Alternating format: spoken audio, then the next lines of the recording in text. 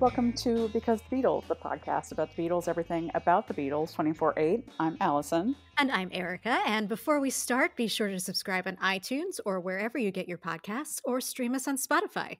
And if you're enjoying BC the Beatles, feel free to leave us a preferably 5-star review so other Beatlemaniacs can find us. Also, don't forget to follow us on Facebook, Instagram, Twitter. We'll be posting videos, photos, and more from this episode and beyond. And you can always email us at bcthebeatles@gmail.com. And yeah, it's the good stuff. How are you, Erica? I'm doing all right here in New York for John Lennon's 80th birthday. Oh Pretty my cool. gosh. I know, it's crazy. And we're going to get into that. We have a really cool show coming up today, all about John in New York. But I wanted to mention, if you don't follow us on socials or if you missed our posts, we are starting a monthly giveaway. And Yay. we sort of talked about it on past episodes. And it was a whole thing of like, leave us a review or rating and email us and blah, blah, It blah. was But complicated. super complicated. Like, nobody's going to do that. I wouldn't do it. I'm lazy. So we put a page up on our website, so bcthebeatles.com.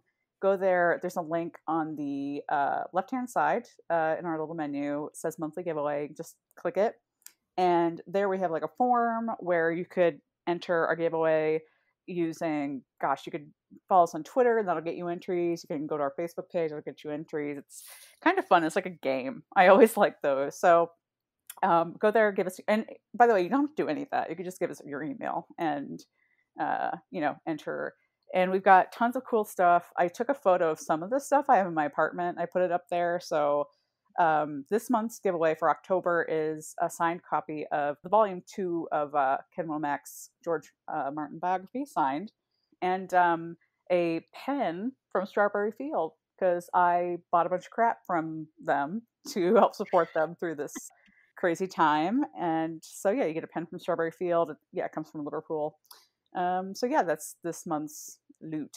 Go to our website, follow us everywhere, BC the Beatles. Hell yeah. So, we're going to get into John stuff, but we have to mention that if you're listening to this in real time, we are going to be doing some live-ish, I guess, Zoom stuff with Abbey Road and the River and their JL80 celebration this weekend.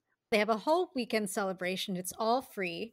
And if you go to arotr.com, starting tomorrow, there's so many fun things. There's going to be panels. There's going to be concerts. There's going to be concerts from years past that were hits. There's going to be a lot of things. There's going to be, I think tomorrow, which is John, well, it'll be today that you guys are hearing this on John's actual birthday.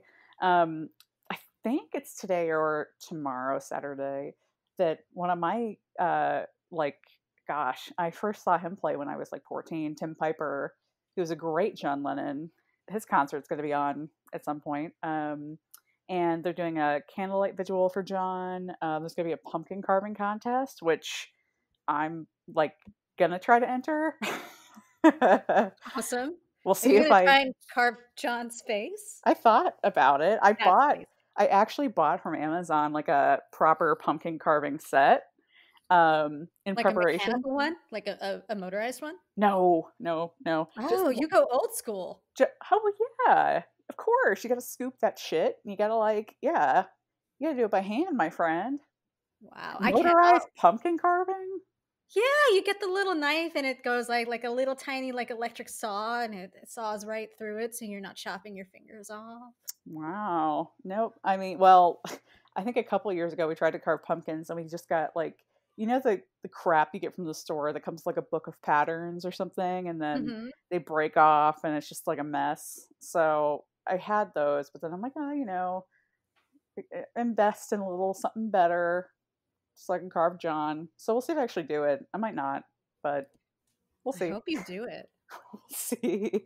We'll see how motivated I am if I can make it out to get a pumpkin. That's step one. Yes, exactly.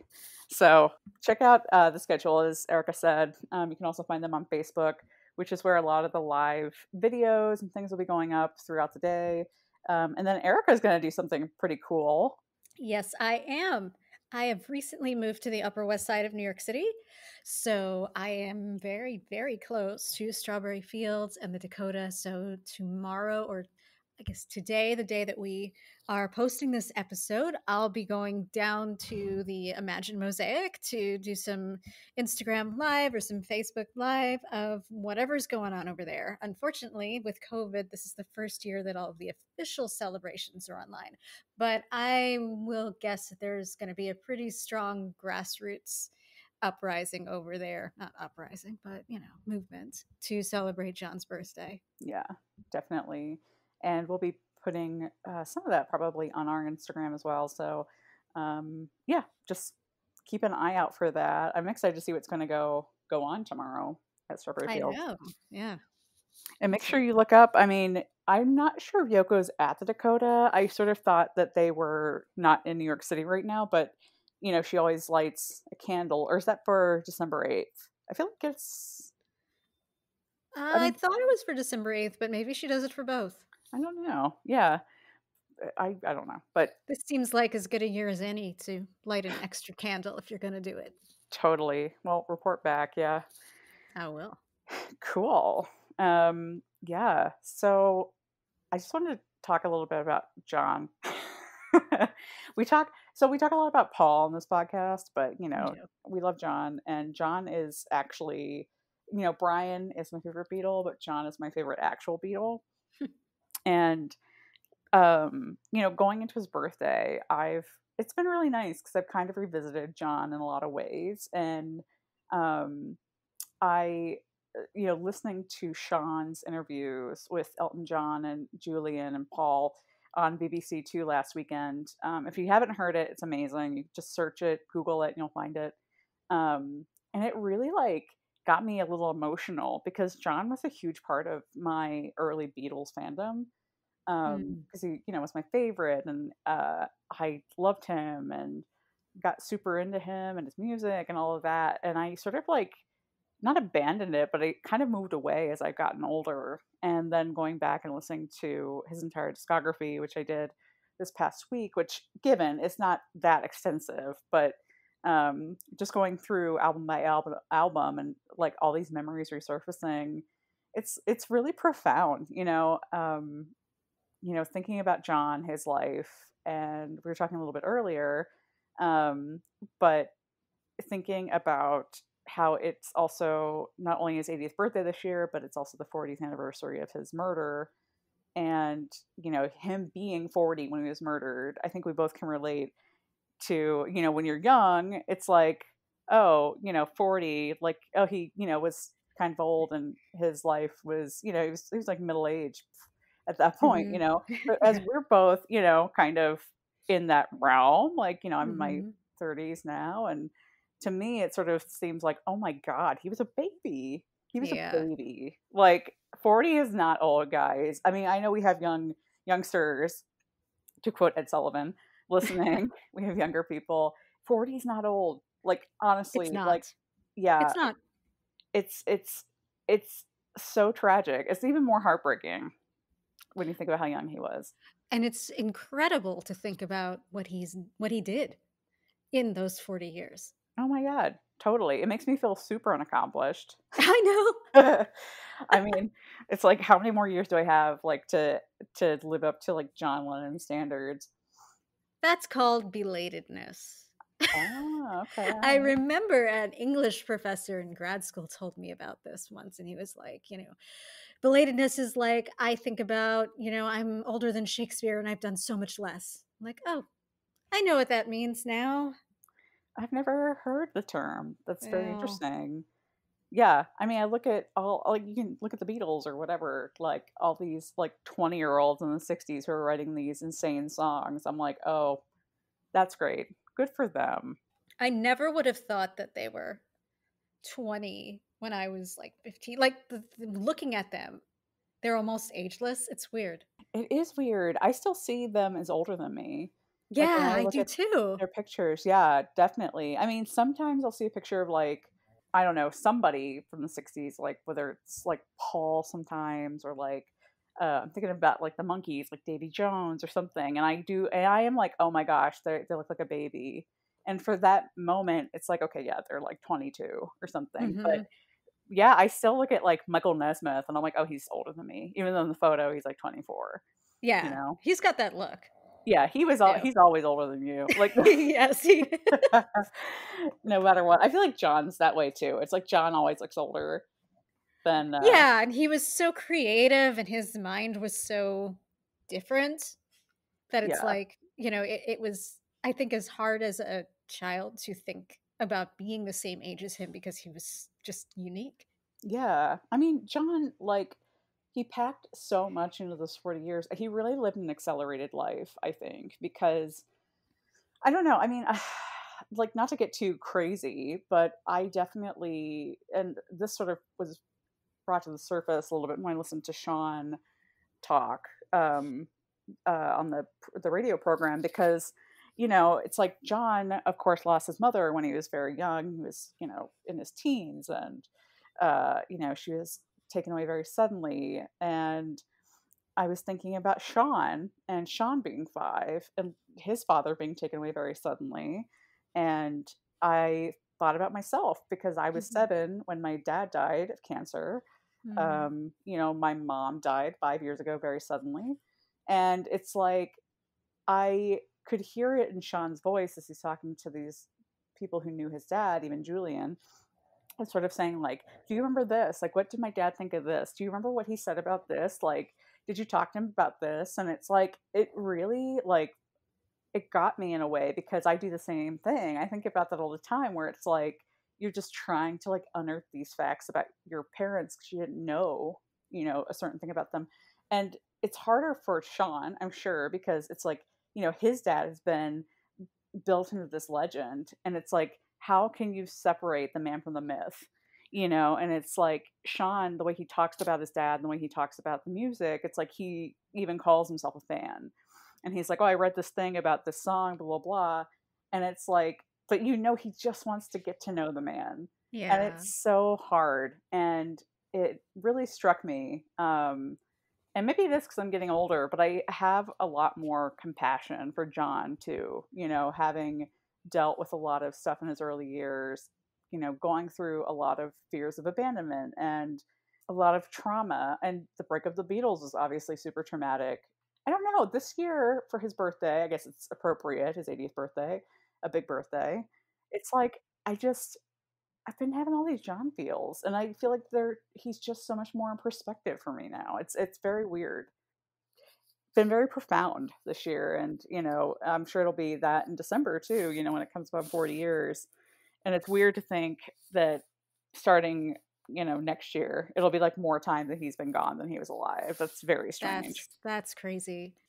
I mean, John is just so larger than life. I mean, our first episode about John was sinner versus saint because there's this dichotomy of these two extremes. Yeah, So, it takes, I think, a little mental effort to really think about John. But once you start thinking about who John was as a person and all of what he crammed into these 40 years and how he lived his life, so raw and open, it's a lot to really think about. yeah. I mean, we could do so many. I even started thinking about like the primal scream therapy and all of that, and it's like it makes a lot of sense. And when I was a kid, it made no sense. Like all this stuff, I'm like, I don't understand anything about John's life. Like he was such a weirdo. He did all this weird stuff. I love him. He's my favorite Beatle, but I don't understand any of it. And now I'm sort of like I realize the complexities of like the reason of the primal scream. Right. That expressing that which is unexpressible. And I have so much more respect for that. And he's just a person who sort of ages with you, I think. Maybe, I'm curious to know about other people's perception of that because I definitely find that's true. Yeah, I think so too. I don't think that as a younger person, I was able to access enough experience and enough, maybe even trauma, to understand what it was that he was talking about and thinking about and why he would write songs like that. Yeah. But, the more the more shit you experience, I think the more you can relate. Yeah. Totally. Totally. So just yeah, definitely having a Lennon moment and which is, it's I feel hashtag blessed to be doing it around John's birthday. Perfect timing. Yeah, exactly. By the way, I got to mention happy 45th to Sean. They have the same birthday. Oh, yes. Happy Yes. 45th, Sean. Man, that is insane. Sean is kicking ass and taking names in his own musical life. He sure is. And that interview you're talking about, how he was asking people about it, I thought the sweetest part was when he was talking to Paul and he was like, "You knew my grandmother. Like you actually knew Oh my her. God, Like what I was she know. like?" We're always reading about these people and we're talking about them and Julia and she's, she looms large in the legend. And but she was actually this man's grandmother and he never Yeah. met her. And he's asking his dad's old friend what his grandmother was like. Oh my God, I know. I mean, just on a human level, those interviews ripped me apart. Like, and it's not even like, don't think, if you haven't listened to them yet, guys, like, definitely listen to them. It's not gonna like kill you. Like, this isn't super emotional, but I think just, yeah, like exactly what you're talking about, Erica. It's like to us, like, Julia is stuff of legend. And then I think we've all lost a grandparent. I think we've all asked our parents, Mm-hmm. like, what was my grandpa like? For Sean, he just wants to hear about his grandma because he has heard about her. And, what do you remember about her, Paul? I really hope that he has had some good, like, offline conversations about these people because I don't think Paul really offered up much that we don't even know. Like, I sort of was like, okay, we all know, like, that about Julia. But Yeah. I really hope, and I know that Sean alluded to the fact that he and Julian have had some really good conversations themselves, which is wonderful. But I really, really hope that in private he's having a lot of lovely conversations about his dad and his grandmother. I would guess he is. I mean, and even though we all know the story, I feel like hearing it from somebody who was there Yeah. might Yeah. make him feel like it's more real than reading about it in a book or on a website. Totally. Totally. And I'm guessing that Sean met Mimi because Mimi outlived John into the 80s. So I'm sure Oh, Mimi had some good probably. stories. Yeah. I'm sure she has a certain perspective, though. Yes, exactly. We would have definitely had Mimi on the podcast. Oh, hell yeah. She would have spilled some tea, and that would have been great. I feel like she'd be like Maggie Smith in Downton Abbey, though. Oh What is my a god, podcast? yes. Oh my gosh, yes, totally. She's like the dowager. Is that? The Dowager Countess. Yes, yes. I love it. Good old Mimi. Well, speaking of Mimi, let's talk about John. Yeah, let's talk about John and where he went after he was in England for a lot of his Yeah. life. We decided that since it's his birthday and since Allison and I are both current and or past New York City residents, that we would focus a little bit on John's time in New York City for his birthday. Yeah, Yoko once said that New York City never changed John Lennon. He was born a New Yorker. He loved this place. So we wanted to talk about the time that he spent in the city he loved and where he made his final home. How long did you live in New York? I lived in New York for 7 years. Yeah, I moved there right after college, went to grad school for 2 years, NYU, and then suffered through New York for 5 years. And I still consider it my home. It kicked my ass, which it does, and I love it so much. I do consider myself a New Yorker, so I can relate. I think you are born a New Yorker. Some people don't Mm-hmm. have the stuff it takes to like live in that city. It's hard, Erica, you Yeah. know. Oh, I know. I went to college here. I lived here after college, came back a number of years ago, and I just moved to Manhattan. Which I'm supremely jealous of. It's a very, very small place. Who cares? You live on the Upper West Side. That's freaking awesome. I'm in John's neighborhood now, but I think, yeah, it's not a question of if I can make it there, I can make it anywhere. I think you either love it or you hate it. Like Yeah. there's not much of a middle ground for New York, and John and Yoko loved it. Yeah. Well, Yoko was a native, pretty much. She went to Sarah Lawrence for college. Yeah, she was here before this in the 60s. And in the 50s, she was doing experimental arts. So she already was really in tune with that scene already. John and Yoko moved back to New York City, back to Yoko, first time for John in 1971. And that was a pretty heavy time of transformation and transition for John. when he was leaving the Beatles behind after lots of acrimony, lots of disappointment. There was the legal battle, there was the interpersonal battle. John and Yoko went one way, Paul and Linda went a very different way. And, maybe it was that a move to another continent was the best way that he felt he could truly break away from the confines of life as a Beatle. He was feeling hemmed in England, both physically and artistically. In fact, he said about moving, I just couldn't live there anymore. I couldn't handle the hounding by the media and the public who always wanted more, more, more. That doesn't sound much different to me than what they felt after they stopped touring, that they just couldn't take it anymore. I mean, it would be hard, especially after going through such a public divorce with the Beatles. There was no chance of John ever being anonymous again because everybody wanted to know what was going on. Oh, sure. And the English press hated Yoko. They were Oh, yeah. incredibly cruel to her.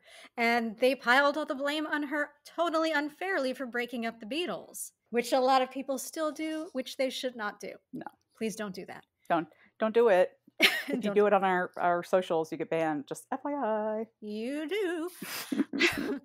And not to mention, he was recently busted for pot in the UK, so he was feeling the heat there. It's just a very claustrophobic, not great. He wanted to be more experimental artistically. He was not feeling any of that in England. So it was at Yoko's urging that they realized this dream of moving to New York. He would live there the last 10 years of his life. And in fact, he never returned to England after that. That's so crazy. But you know what? The one thing about New York, I got to give John a shout out because I bet he realized this and this was a main reason for moving there. It's like New Yorkers do not give a fuck. Like, they don't give a shit. Like, I've, walked past so many celebrities on the street and everybody sort of sees them and like, oh, look, it's Paul Giamatti. And then they do not care. So it's like, if John was going to be semi-anonymous anywhere, it's going to be New York. For sure. He got the chance to live more of that anonymous life. He got the chance to do things like ride city buses. He and May Pang would actually tour the city that way. They would ride buses until somebody noticed him and then they would hop off and try another one. But what John said was it was Yoko who sold me on New York, as she made me walk around the streets and parks and squares to examine every nook and cranny. In fact, you could say I fell in love with New York on a street corner. I love that because it's so relatable.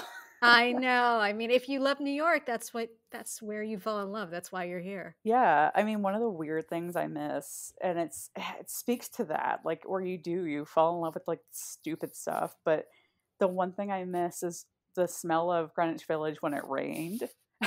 And it smells like disgustingness mixed with the street and garbage and all that. But I love that smell. And I weirdly sometimes love the subway smell too. I do too. Yeah, it's just those weird little things that you can't even put your finger on. And you, like you say, you either love it or you hate it. So it's yeah, if you see something cool on a street corner, I could totally see John on a street corner in the East Village with some cool art on a lamppost being okay, yeah, that's it. I love this place. Well, it's so weird and quirky. I mean, there's so much to discover. Oh yeah, totally. And I'm sure he just loved the opportunity to be able to physically walk around and see it all. Yeah. Mostly anonymous. Totally. I mean, keep in mind, how many times had he been to New York as a Beatle? A few. Not a lot, but a few. And how much did he see? Not a lot. Nothing. He saw hotels and planes and trains and concerts. Yes. Yes, just exactly. like Granddad said in A Hard Day's Night. Yes. Couldn't have said it better than Mr. Bramble. So John and Yoko started with a 2-month stay at the St. Regis Hotel. Now, the St. Regis is as luxurious and old New York as you can get. It's up there with the Algonquin. It's huge. It's on Fifth Avenue. Marilyn Monroe stayed there. Ernest Hemingway stayed there. They invented the Bloody Mary, for fuck's sake. At St. Regis? At the St. Regis? Yes, they invented the Bloody Mary at the St. Regis. Holy shit. It's an institution. Also, it's 1 block away from Trump Tower. I would expect that if John was alive today, he wouldn't be so keen on living that close to it, but he may have been heartened by the constant protests in front of it and the gigantic yellow Black Lives Matter mural that was painted just steps away. Maybe he would have even participated in the painting. It would have been interesting had he still been living at the St. Regis. Well, the most notable event during those 2 months was the demo recording of what eventually became Happy Xmas War is Over. They also did a number of interviews from there, and I found one that was especially bitter and incendiary towards basically everybody in his life at the time. Maybe we'll post that on our socials because it really is a hoot. It's a lot. It's definitely like his burn book. Yeah. But they didn't stay there for very long. They loved being in the city, but they felt that the location and the over-the-top luxury at the St. Regis, well, they couldn't be anonymous. You know, you can't be anonymous when the doorman is announcing every guest who comes to see you. So eventually they moved to basically the opposite place. They moved to Greenwich Village in a 2-room apartment, and the address was 105 Bank Street. Well, I got very excited, and I forgot about this until we started, doing this episode, because I am a massive Love and Spoonful fan. My favorite artist, single artist ever, is John Sebastian, and love him so much. He was actually born in Bank Street in Greenwich Village. Yeah, but what I thought was cool, and again, forgot about this totally, but the building in which John and Yoko lived in their apartment was owned by Joe Butler, who was the drummer of Love and Spoonful. And he was also living in Bank Street at the time. So, and I thought that was very cool. That is very cool. Yeah. So he and John and Yoko and many other people who visited them, lots of revolutionaries, Allen Ginsberg, lots of famous counterculture luminaries would visit them, and they could have these guests and walk around the streets of Greenwich Village pretty undisturbed and anonymous. This apartment was small. It was 2 rooms. I found a great picture. Did you see this picture that I sent? It was on the we'll put it in the slideshow. It was a picture of John and Yoko just sitting on their bed in their extremely small, extremely cramped apartment, watching TV and playing the guitar. Like, oh my God, John and Yoko are like every other New Yorker in their tiny, tiny apartments. Yeah, it reminds me of those photos of like Bob Dylan and Susie Rodolo in their apartment on West 4th Street. And it's just like them literally on a mattress. Bob's playing a guitar. Like Susie's just sitting there. He's got his head in her lap. It's like, looks like every like poor college kid you've ever seen with their first apartment.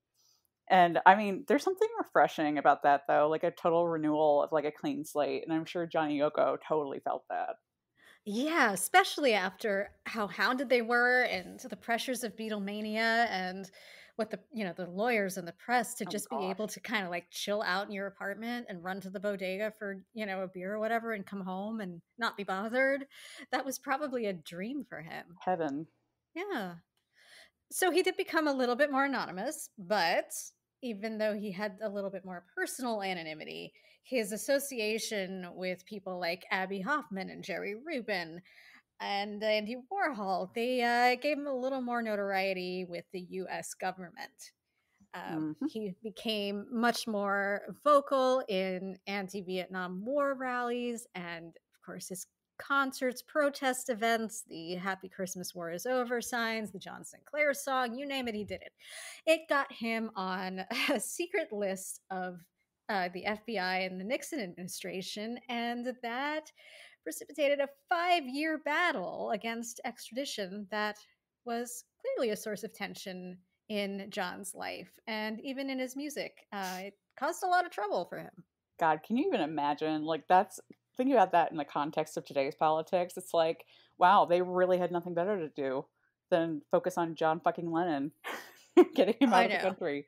I know. Nixon was so paranoid. That's true. Well, I mean, his DEA officer was friggin' Elvis for a while, and then I mean, this is coming after, of course, the Red Scare in the 50s and all of that, and communists, blah blah blah. So I guess it makes sense. At least it was something that happened. Our conspiracy theories are what, QAnon now? Oh, Jesus. I wonder what John would have thought of QAnon.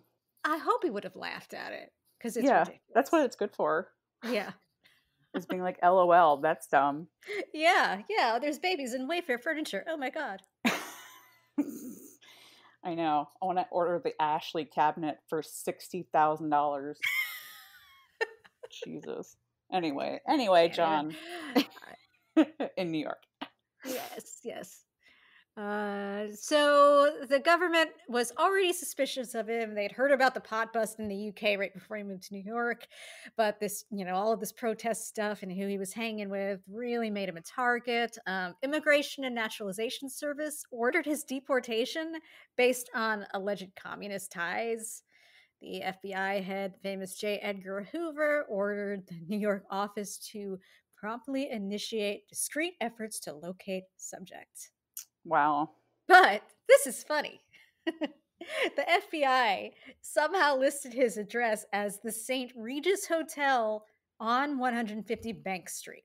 Oh, So okay. confused FBI agents were wandering this Greenwich Village back street looking for this upscale hotel that they could never find. It was a mystery to them. Could What not the? figure it out. Okay, like there's a lot. Like, okay, you're New York cops and you don't. That doesn't like ring any bells for you being like, oh, that sounds like it's not right. I love the idea of them hunting for this hotel. It's like, if you have even like visited New York a number of times, you know where the St. Regis is, you Yeah. know? It's like some Harry Potter shit. It's gonna like materialize between two buildings like 12 Oh Grimmauld my Place. god, totally. It is. And you're gonna get some butterbeer and it's gonna be great. I love me some butterbeer. Me too. Want it. Anyway. But lucky for John and Yoko, they never found them. Wow, I can't believe it.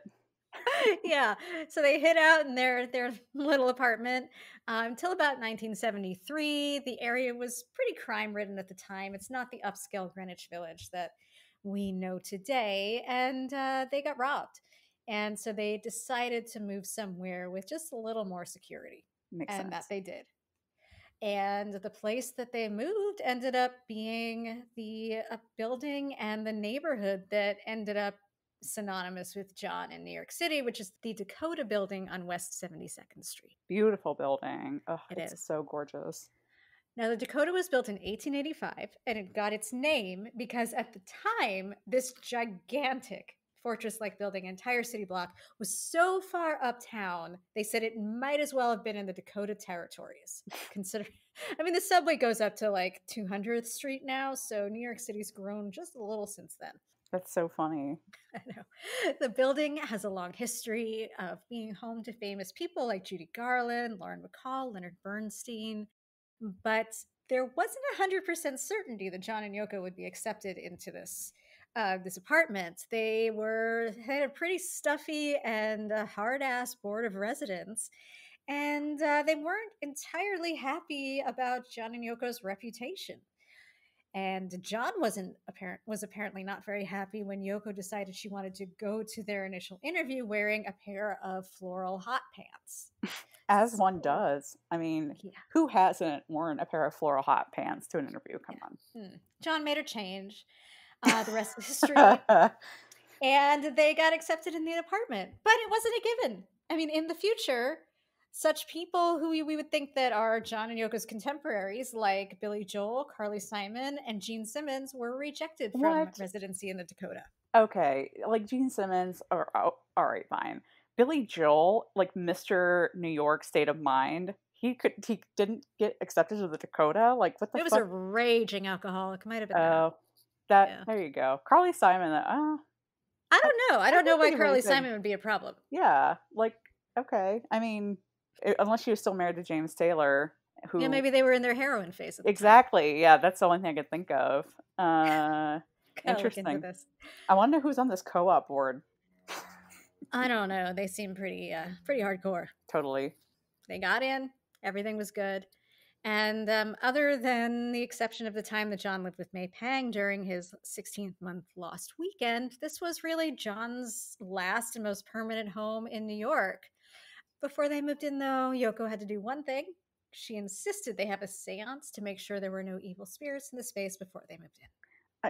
Fair, though. I mean, it's an old freaking building, and True. with all those famous people, I'm sure the ground had stuff going on. Like, I can support that, Yoko. I do feel a little creepy walking by the Dakota sometimes, but I think that's for different reasons. It has a lot of vibes about it. I mean, yeah, like not even, it's totally separate from like John's murder, maybe, but it is very ominous looking. And It is. It was yeah. also the I think it was in Rosemary's Oh, Baby. yeah, I was just thinking about that. It was in Rosemary's Baby. Like, I mean, it is pretty, I mean, it's definitely haunted. No doubt about it. Like, I don't know what you believe about John. I don't really, totally aside from John, it's fucking haunted. I was there a few weeks ago. I was walking around down there and there was a dog and I was petting the dog and I ended up just sort of petting the dog with the guy who owned the dog and the doorman of the Dakota. Hmm.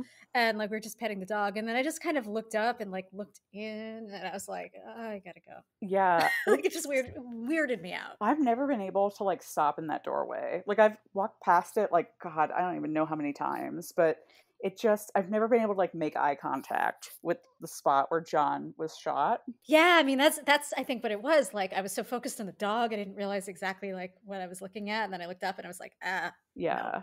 Yeah, it's just a very foreboding building. Hmm. And it's cool because that's very New York about it. Like there's a lot of that in New York. Like the vibes of New York City are legendary for that kind of stuff. But the Dakota is so like it and like the plaza, I think are like emblematic of these like, yeah, very fortress like big, larger than life buildings that just have crazy vibes. Yeah. I'll be going there tomorrow though, in case there's anything happening in front. Yes. Oh my God. Bring like an Ouija board or something. I mean, Oh God. can you imagine? I'm so curious if it would cause like total outrage in Strawberry Fields if there was an Ouija board. Maybe there will be one there. Maybe. I This is mean, the unofficial stuff because everything official is online for COVID this year, so you don't that's know. true. I am sickly obsessed with ghost hunting, so that sounds kind of fun. Totally, totally down. Nice. And speaking of, well, I guess kind of speaking of evil spirits, I think one of the coolest things about John in New York is he claimed he saw a UFO Yeah, in he New York. did. And he was pretty obsessed with the fact that he saw a UFO, or thought he did. He referenced it in one of my favorite John songs, "Nobody Told Me," which was released posthumously on Milk and Honey. In the line, "There's UFOs over New York, and I ain't too surprised." Me either, John. I'm not surprised either. So the story goes is, as Erica just referenced, the period of time when John was not living at the Dakota. He was living with May Pang on an apartment in the Upper East Side on East 52nd Street. And it was in August 1974. It's a whole other world, really. I mean, in fact, they were living in an apartment right along the East River, totally different than life in the Dakota, I'm sure. Mm-hmm. He later told the official UFO story to Andy Warhol's Interview magazine. And here's what he said. He said, "I was lying naked on my bed." Of Great. course. Already off to a smashing start, John. I can already picture it. Thanks Yep. to Virgins. Thank you. Yes, exactly. Yep. And that's in my head.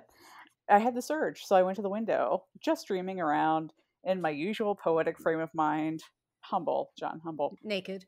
Naked. There, as I turned my head, hovering over the next building no more than 100 feet away, was this thing with ordinary electric light bulbs flashing on and off round the bottom, one non blinking red light on top. And Yeah. he did swear that he was not on drugs at the time.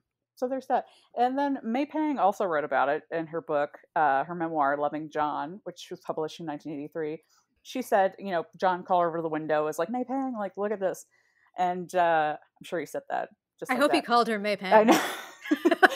Yeah, I'm sure he said it just like that. Like Robert California in the Oh my office. God, totally. Robert California.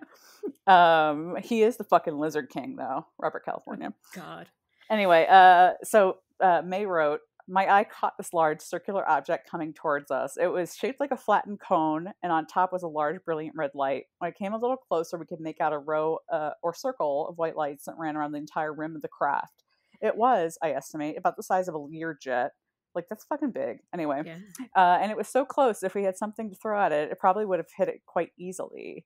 I sort of know the street. It's on that cul-de-sac that sort of dead ends at the East River there. I'm like, how would a Learjet fit there? I know it's just semantics, but these are the questions I have. Anyway, so they call the cops, as you do when you see a UFO? Question mark. I don't know. I suppose. And the cops actually said that other people had been calling them too, and they saw this thing, but they weren't really sure what it was.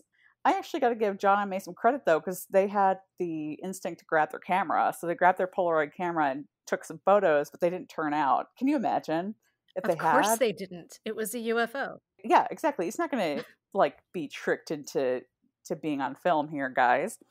But one thing I thought was funny, and I totally forgot about this, is that John referenced the sighting on the sleeve of Walls and Bridges, which came out in 1974. And he wrote in the corner, on the 23rd August 1974 at 9 o'clock, I saw a UFO. And he signed it JL.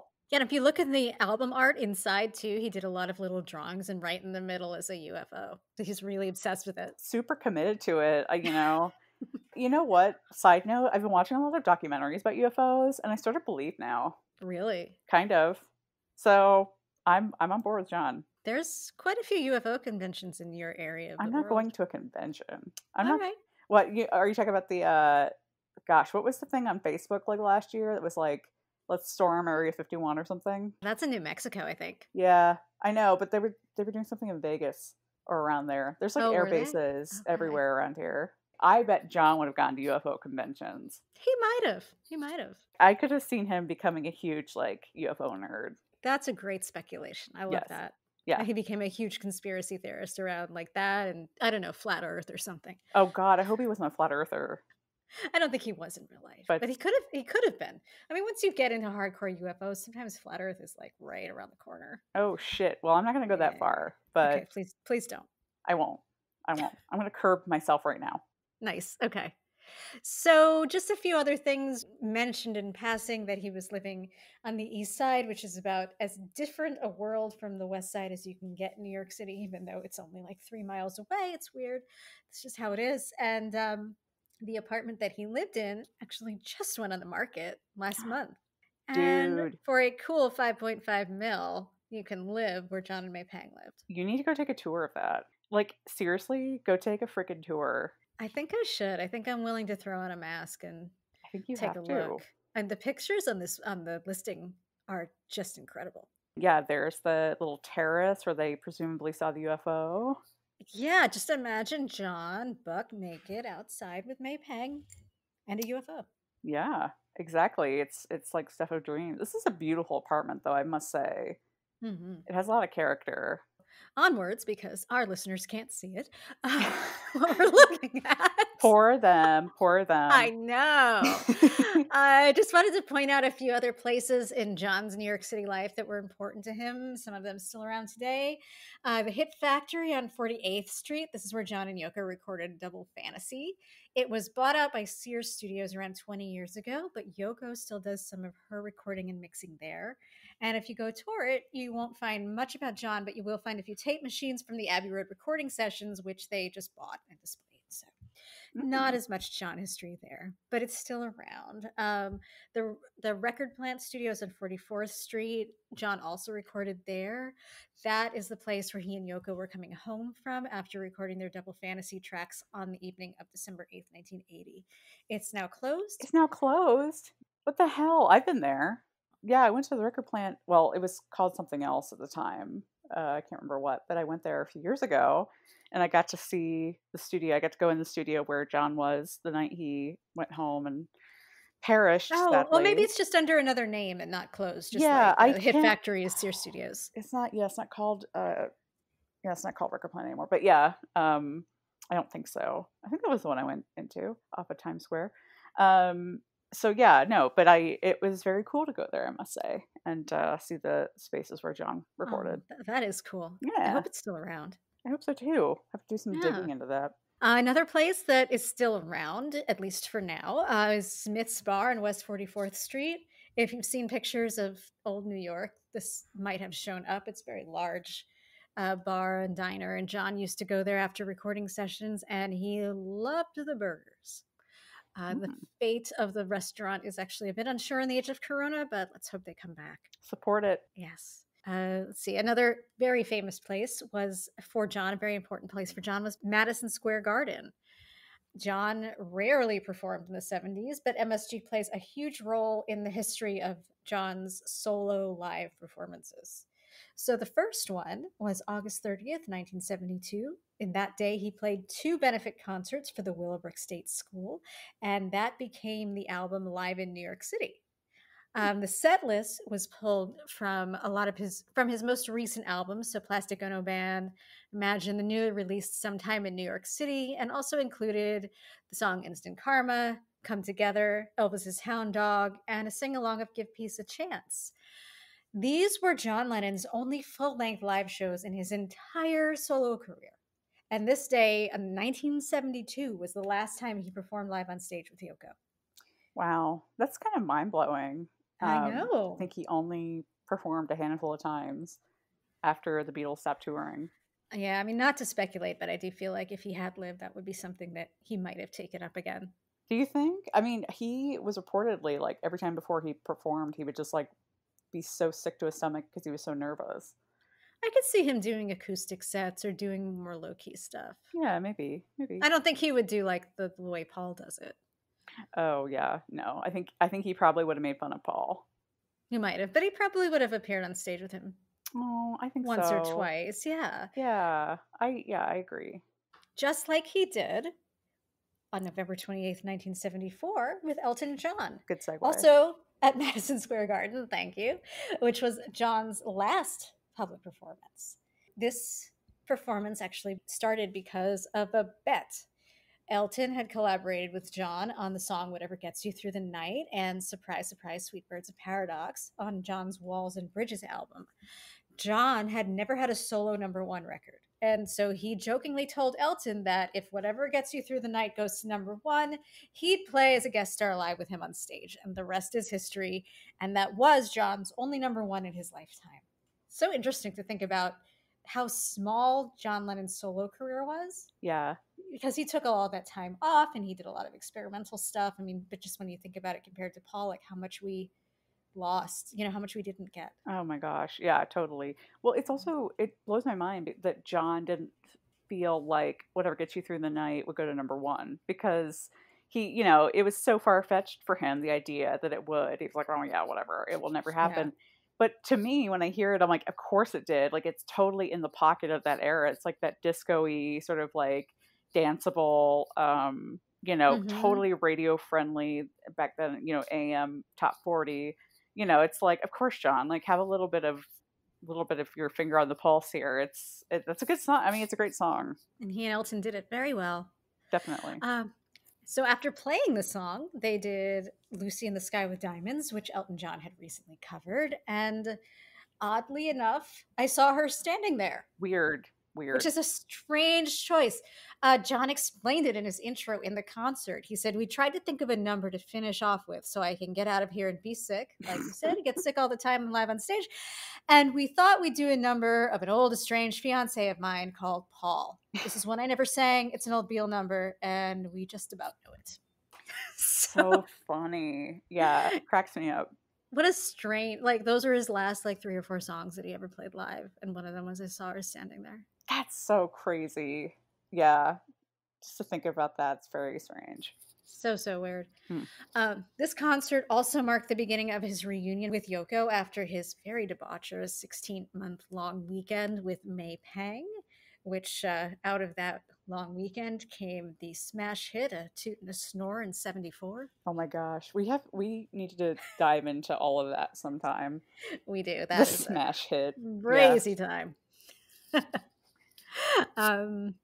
So he was talking about Yoko, and he said she was backstage afterwards, and there was just that moment when we saw each other, and it's like in the movies, when time stands still, and there was silence. Everything went silent, and we were just sort of looking at each other. That's so nice. I know. I love that. So he began courting Yoko and dating her again. They kind of started over. Oh, I love that. Yeah. And then the next year, Sean was born, and John left music for 4 years to focus on his wife and son and being, as he said, a house husband. That's so, I mean, obviously we don't have time to get into all of this, the semantics of it, but you go from his crazy, wild, debaucherous Lost Weekend to literally a 180 of, as he would say, baking bread and staying at home while Yoko made the money. Yeah. It's so funny to see how he changed so fast. It's such an amazing thing about John is that he was never attached to an identity. Yeah, totally. It's crazy.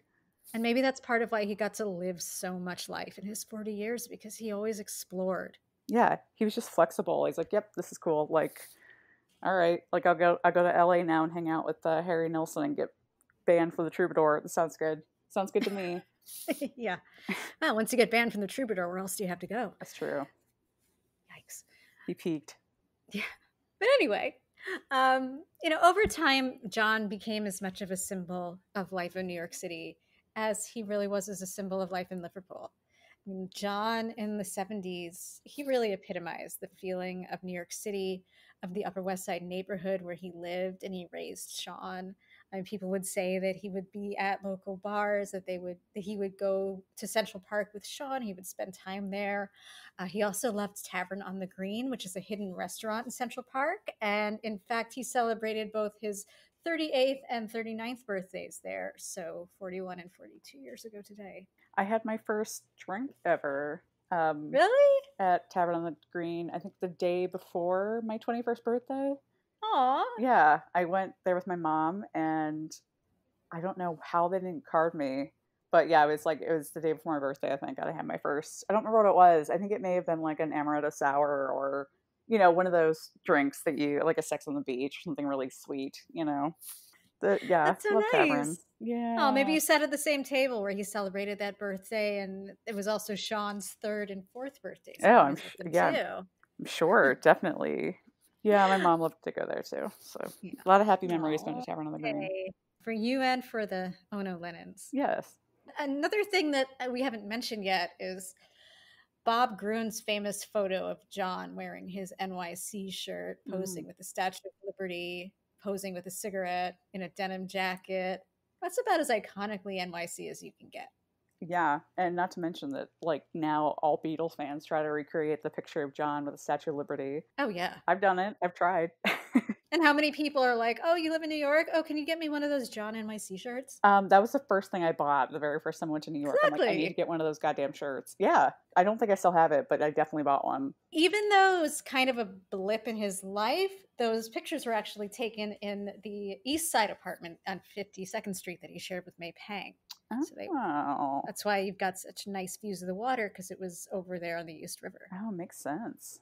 He was very influenced by New York City, and I think at this time, too, you could really hear it in his music, most notably, of course, in the song New York City that was on the album Sometime in New York City, and his only live solo album that was called Live in New York City. Yeah. So he was he was really concentrated on it. Of course, the song New York City is almost like a bookend to the Ballad of John and Yoko. It's talking about places and people, and of course Yoko, things. So his experience in New York City, it's a very similar song.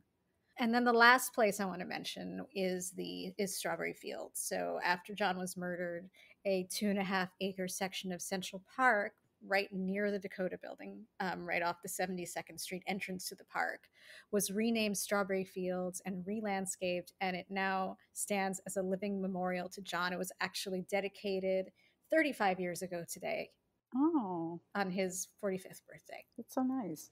And at the heart of the area is the Imagine Mosaic, where visitors from all over the world come. They leave flowers, they take photos. There's almost constant Beatles music that plays year-round. And actually, before around 2006, it was sort of like a gangy kind of thing. Like, people would fight about who would get to play. Oh my God. There was, like, a lot of violence about it. Sort of like also in New York, the Ice Cream Man roots are like dangerous. What, like thing. Mr. Softy's like fighting? Yeah, like who gets which street to drive the ice cream truck down.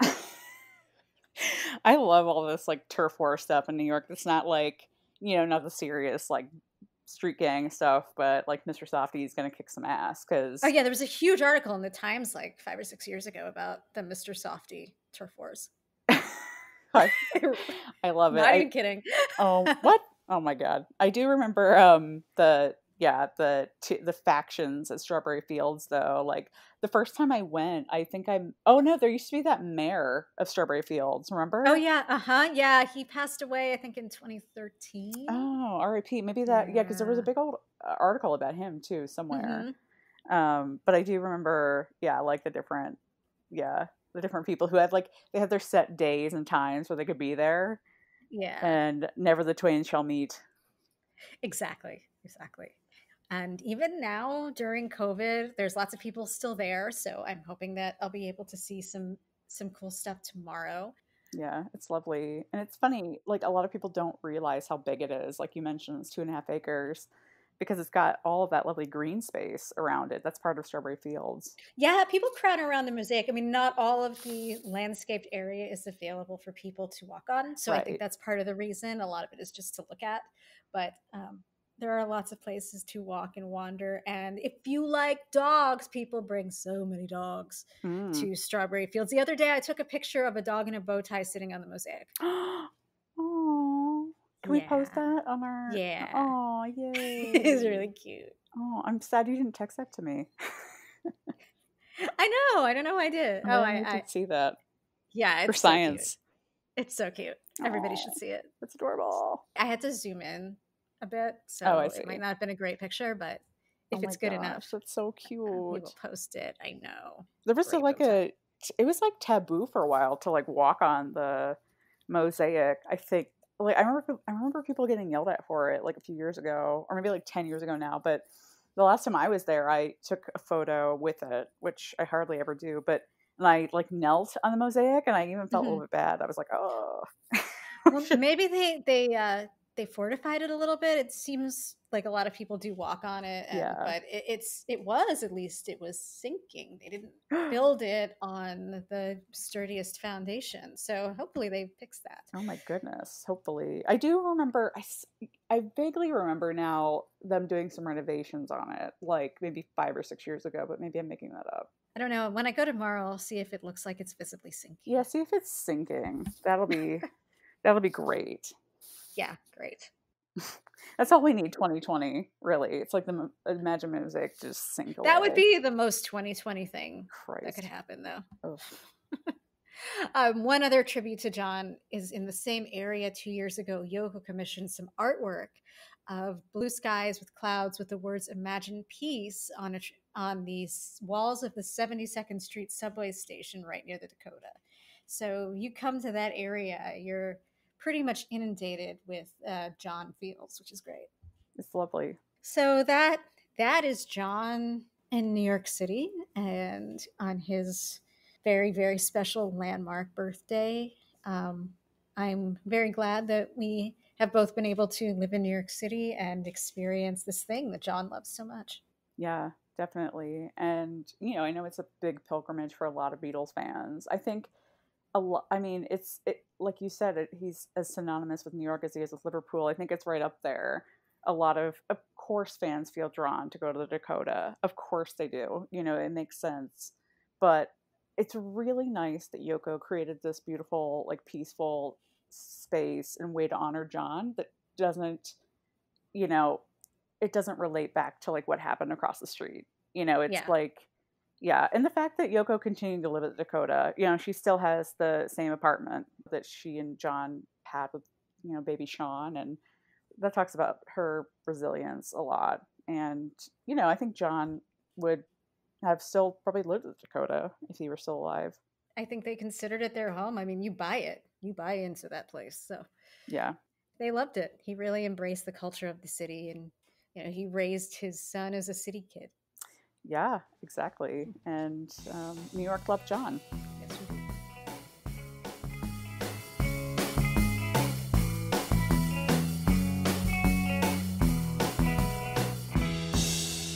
And now, as we are wont to do at the end of our episodes, we love to talk about our latest Beatles obsession. I'll kick it off, Erica. Go first. What are you obsessed with this week? Well, I mean, it kind of fits with the theme because in my travels, my John travels this week, I discovered a really strange video that I'd never seen before. And what it is it's just audio, but it is John and Paul in the studio, probably, I think it's 69, could be 68, but I think it's 69. And they're together composing a song. And the song, weirdly, is Give Me Some Truth. I mean, it really caught me off guard because it's like I didn't know Paul had anything to do with that song. So weird. As you listen to it, they're going through the entire song. Like the structure's there. You know, there's the money for rope. There's all of the different. I mean, some of the names, some of the wordplay changes, but the structure, the melody, the "Give Me Some Truth" refrain, everything is there, and you can hear Paul actively contributing to it. And he even advises John on like some of the chord changes and like that kind of thing. And I'm like, it's so bizarre to me. I had no idea that that song A was even around then, and B that Paul had anything to do with it. It's crazy how much came out of those sessions. Yeah, and it made me think too. It's like, you know, as you were talking about, like John's solo career was unfortunately not that long. And it made me think, like, you know, what else in John's catalog was around in, say, the White Album sessions, which is when they all started sort of breaking off and writing for themselves. We know we had Child of Nature, which ended up to be Jealous Guy, but who knows Right. what they threw away. Yeah. And, you know, George, certainly a lot of his songs ended up on later albums that he composed during that time. And Paul had a couple. But I would have never, ever thought that Paul had anything to do with Give Me Some Truth. So that blew my freaking mind. Yeah, especially with the subject matter of Give Me Some Truth. Oh, yeah. Like, to have Paul involved. I It's know. weird. I was saying to Erica earlier, it's like I always thought that was about Paul. Like there was a little Paul hate in there, I thought. Like it It fits with probably the still period. is. Yeah. I mean, like of course it would be like John being like a petty bitch to be like, Paul, help me with this song. Oh no, it's about some other jerk I hate. Like not about you. And now you can help me with another song called How Do You Sleep? Also not about you. Like there's like this total asshole I know, but you know, not you. That's actual audio from. And in the meantime, off to the side, George was writing an epic 3-album fuck you to John and Paul. So it was just really, you know, there's a lot going on. Oh my god, I have the best image of George just like huddled in a corner, like mumbling to himself, like I fucking hate you guys. Right, Like with his long hair and that hat like he wears in the cover of All Things Must Pass. I love it. Oh, so good, so bitchy. Yeah. Love it. So that is my it legit is like an obsession this week. I can't stop listening to it. I can't stop thinking about it, and I just need to know more. So if you know more about this, please let us know. Email us, like DM us something, because I'm just dying to know more about this. How Paul contributed to Give Me Some Truth. So what, Erica? I want to hear about yours. Okay, so this has been an obsession for a little while now, and I'm not going to go into all the details because I think we have to do an episode about this. So there's this cult leader. His name is Tony Alamo. I love that any sentence starts, so there's this cult leader. Right? Yeah. I mean, dude was full on cult leader. Like he had like compounds in Arkansas, his compound in California. He died in prison because he was marrying underage women. Like serious, you know, bad man. And so he has a very strange tie connection to the Beatles. He says on his website, which is alamoministries.com, he says that he has an unreleased Beatles album. Sure, Jan. Yeah, right? He also says that he was an early promoter of Pete Best's career. So this man devoted an entire page to pictures of affidavits that some random people who claim to be Pete Best's manager but have no mention in the records anywhere else say that Tony Alamo is part of this early promotion of Pete Best. He has random promotional photos of Pete Best and other people who aren't him just sitting here, so no real connection to him. He has a bunch of emails from like 2003 between him and Rogue Best, where basically Rogue is saying, hey, Tony, there's a new Beatles book, but I know you asked if you're in it. You're not. You're not. Yeah. It's just so bizarre. And the clips from the original Beatles album, like they're not even trying. It's just the weirdest thing. So that's all I'm going to say about that. I'm researching it. It's really strange. Eventually, I want to do an episode on it because there's some weird shit in the Beatles community, and this might be the topper. Well, eventually we're going to go. Oh my God. Yes. Yes. See, I found this out from this amazing podcast that I love. It's called Oh No, Ross and Carrie. And these two skeptics, they go to crazy, like fringe science, paranormal, religious stuff. And they go and they experience it, and then they do a podcast about what their experience was like. And they told us in this podcast that if you go to a certain corner in Hollywood, the Tony Alamo Ministries bus will pick you up and take you to the compound, and you can go to a service there. Like, So yeah, I mean, living in LA, it's like I would do it. I would want to come back from this compound though. And I mean, I know they did apparently because they did this podcast. They did. Yeah, I mean, we probably should go and try to track down this quote unquote Lost Beatles album. Yeah, I mean, last time I was there, we did Harry Potter, so that's done. So the next thing is definitely the cult. Yes, and if there's anything that's operating during COVID, it's a cult. Oh yeah. No, they're not really interacting with anybody anyway, so they're probably okay. That is true. That's sadly, you're probably right about that. They're in their little bubble. Yeah, it's a small cult. God. Well, on that note, thank you for listening to Because the Beatles, the podcast, that you're listening to now, wherever you find your podcasts, on iTunes, Apple Podcasts, Spotify, and please give us a rating / review so other Beatlemaniacs can find us. Yes, and follow us on Facebook, Instagram, Twitter. We'll be posting photos and more from this episode and beyond. We are at BC the Beatles everywhere. You can also email us at bcthebeatles@gmail.com. See you next time. Bye.